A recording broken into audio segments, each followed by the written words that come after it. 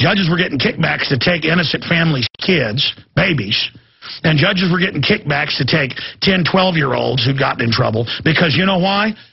You know why? Because rich people like to get them and like to rape them. The TSA to stick their hands on people's genitals on the outside or the inside of the pants. Many globalist philosophers have talked about taking the woman, forcing yourself.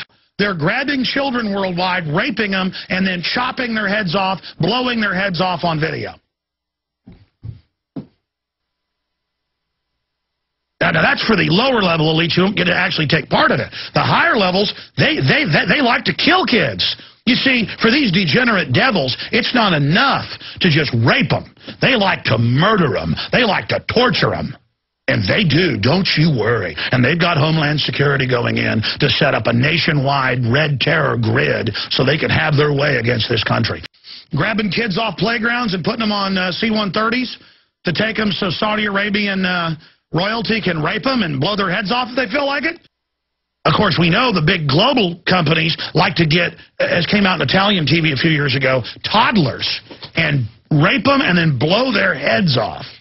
Well, now they want to chop the kids up when they're 2 or 3. A child's face blown off, alive, screaming in pain, with their tongue flopping around. That is horrifying and rips your guts out. The globalists love it. UN troops barbecuing children. I'm not aberrant. You understand that?